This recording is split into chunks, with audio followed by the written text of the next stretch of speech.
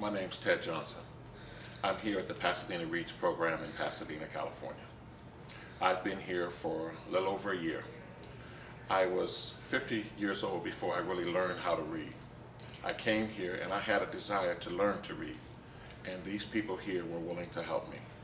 You know, growing up, not being able to go to a restaurant to buy a meal, to really order what you really want in a restaurant, or buy anything that you want to buy, when you have to read the directions or whatever, it's really difficult, especially to be an adult.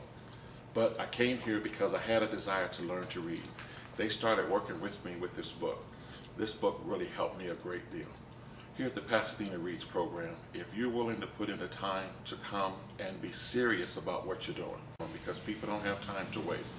But if you seriously really want to learn to read, then the Pasadena Reads program is definitely the program for you.